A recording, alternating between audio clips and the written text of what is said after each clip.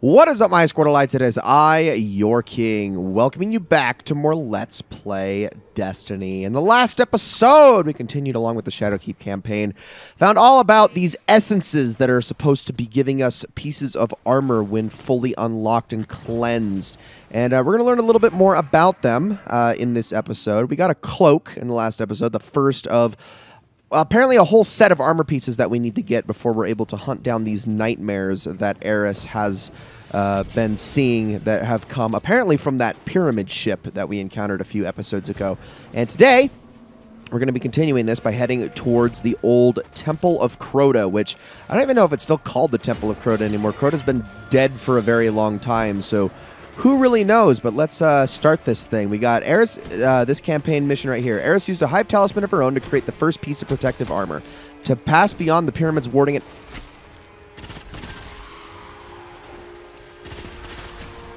Anyways, to pass beyond the pyramids warding and discover what lies within, you'll need to wear a full set of Dreambane armor, take the first step, and hunt the nightmare of Omnigul. Here we go. Blind devotion is a dangerous thing. But when it came to Crota, Omnigul knew no other way.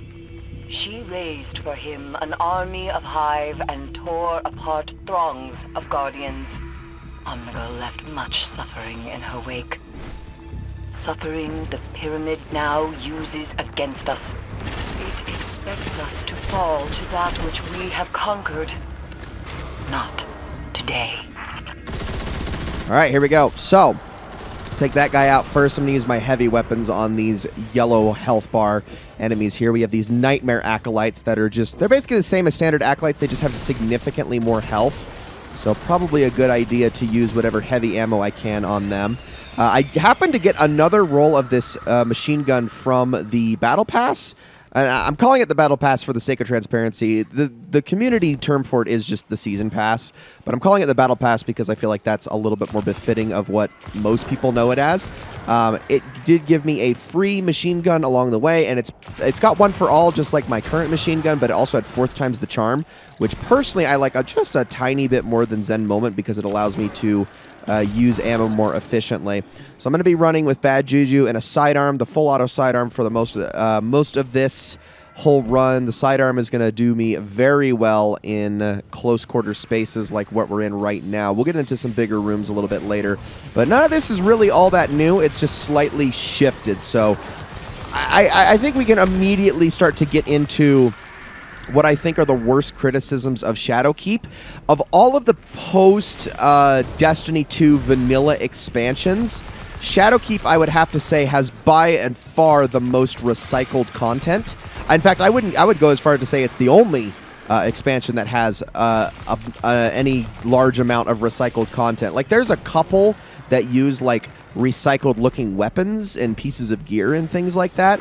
But as far as the actual locations, really this is the only one that kind of repeats itself. Even Forsaken wasn't doing this, and I think that's why Shadowkeep got a lot of criticism. That's not to say it's a bad location. I mean, the moon was always one of the strongest and most interesting locations in the first game, and I'm personally happy to see it back. I mean, the moon and Venus were my 2 favorite locations from the first game, without question. So I like it a lot.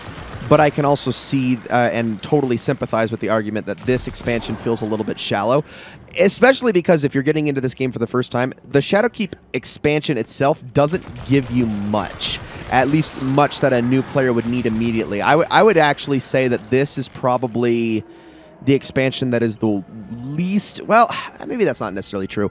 I was going to say least worth your money.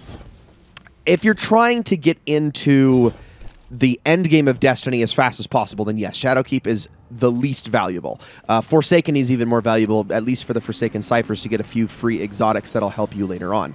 Shadowkeep doesn't give you anything of the sort. It just gives you story, at least for the time being, and then a raid. A raid that is, at least as far as loot goes, probably the worst raid in the game. Not as far as combat goes, though. It's actually a fantastic raid in that regard. So I guess if you want that experience, although it is very hard to get people who still want to run that raid these days, because it's a tricky one. It's a very mechanic-heavy raid that a lot of people tend to struggle with. So who knows, really? You never really know what you're going to get depending on the groups that you're able to find, because a lot of them are just take one look at that raid and go, absolutely not. But I'm not going to, like, obviously burst this, because this is still a good expansion. I'm not saying it's a bad expansion. I'm just saying out of the 4 post-vanilla expansions, so between Forsaken, Shadowkeep, Beyond Light, and Witch Queen, I think this one has the least compelling case for a new player to get into it. That's basically the extent of what I'm saying here. I'm not going to be criticizing it any more than that, because I still personally like it. I like what it adds a lot. I like the Moon lore. I like Eris as a character. I like fighting the Hive. I think they're still the most. I mean, a lot of people say they're sick of the Hive because they're basically the flood of Destiny.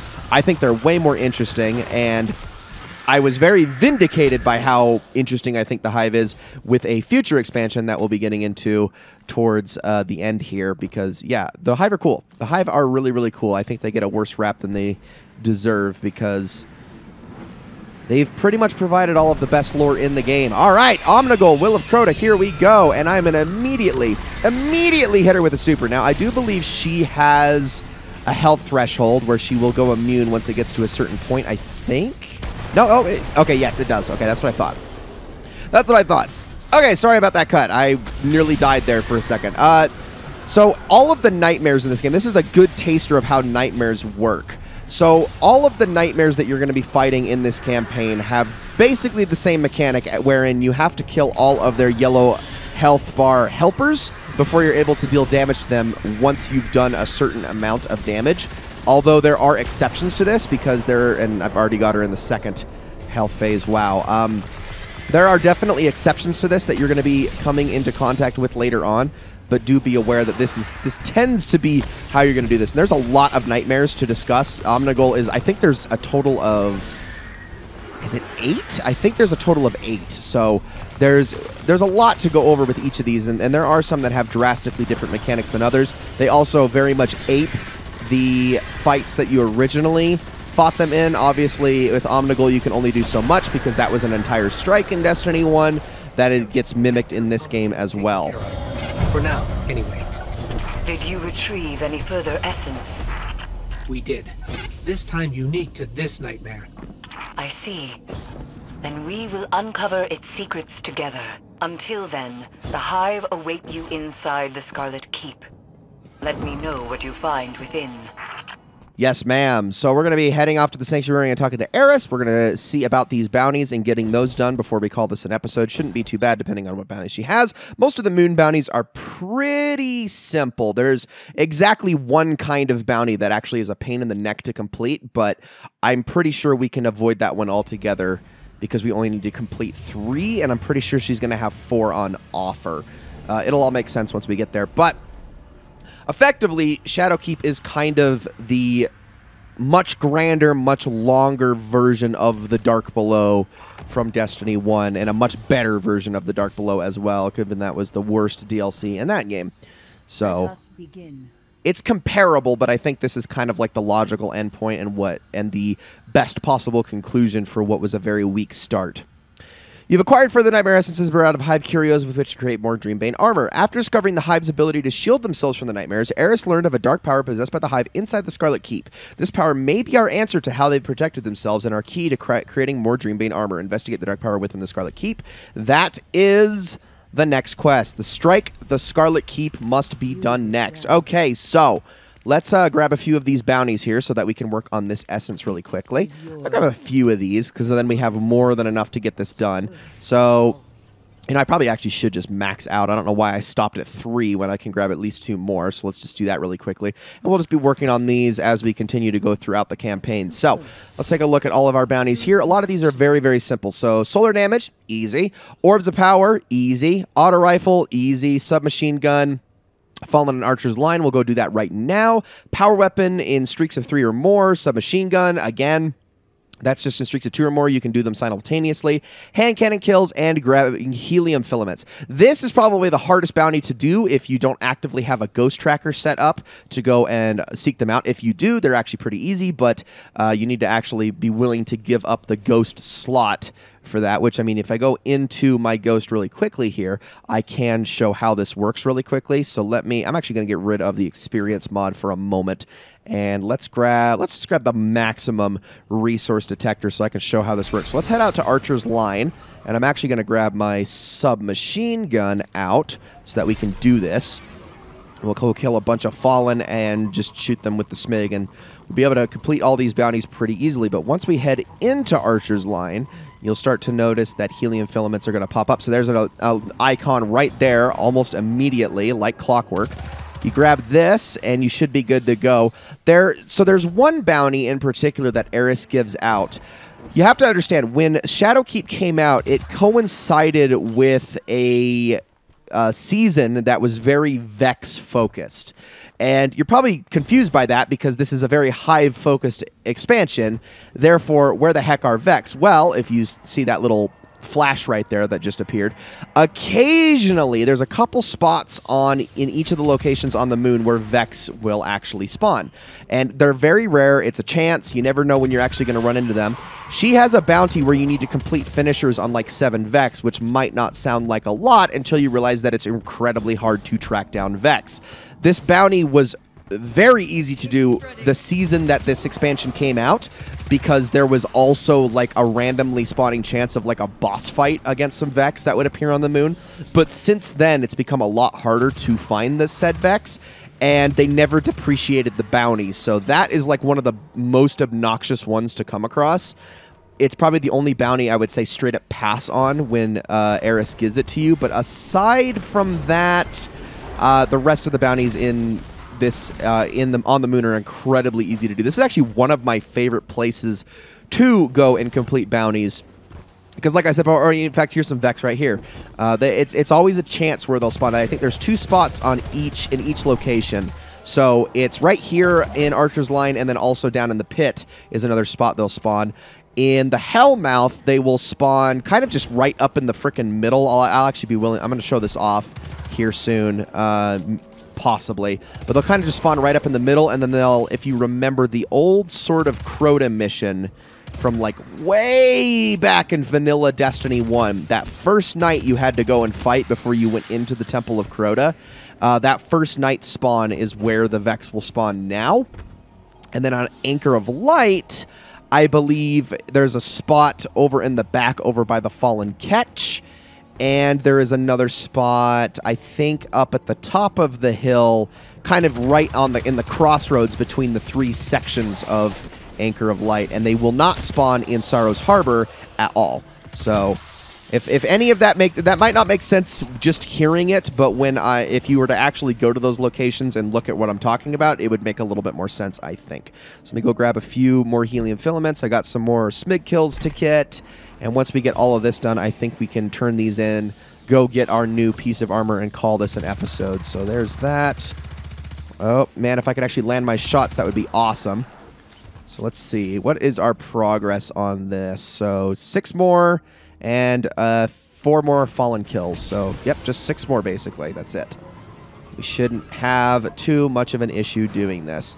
Yeah, when I'm trying to get my levels up, I try to at least once a week do a run on the moon. Yeah, so here's the other spot, the Vex spawn right here.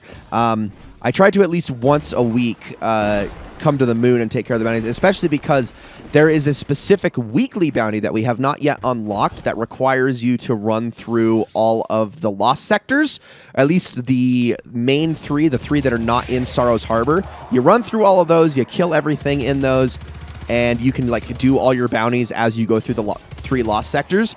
Once you're done with all of those and the moon thing, and maybe I should show this off too, and the moon thing, the weekly bounty, you turn that in, then you take it to the Sorrow's Harbor lost sector, where at the end there's a door you can open, and it gives you a free a completed essence. It's not even one you have to do yourself. It's fully done, and you can just go turn it in for a piece of for just a weapon. I don't think it ever gives armor, so it's just kind of like a freebie. You can do all of that, including the bounty farming, in like 20 minutes. So it's super simple to do. All right, let me show this guy here really quickly. This is a Trove Guardian. I'm going to show this off really fast. So Trove Guardians, there's one possible spawn of Trove Guardians in each section of the map, and I'm trying to remember. I think it's right here. in each section of the map, you kill a Trove Guardian and a path opens up. Once you have to hurry though, because the path will disappear in like, I want to say like 30 seconds. So we got to be kind of quick. Where the heck is that? Oh, there it is. Right over here. And you got to kind of remember the path, otherwise you won't get there in time. And at the very end is a treasure chest. Grab that, and you usually get a piece of legendary gear from that. That was a very quick way to farm levels back when Shadowkeep launched. Not so much anymore, obviously, because Shadowkeep is effectively at the power floor now. But back then, that Trove Guardians was like one of the easiest ways to level up to the level cap before you had to start worrying about the power cap and the pinnacle cap. So I remember farming those guys, especially the one in the Anchor of Light, because it has the most straightforward and simple path to go across. And would do that all the frickin' time. So let me turn in these bounties really quickly that I've done. Oh, I apparently am one fallen short, but don't worry, we'll get it in the future. And now, the essence has been cleansed, but cannot yet be transformed into a piece of Dreambane armor. Work with Eris to find a solution, and we will be continuing to do that in the next episode with the Scarlet Keep Strike. Thank you all so much for watching. I hope you enjoyed this episode of Destiny very much, and I will see you all in the next one.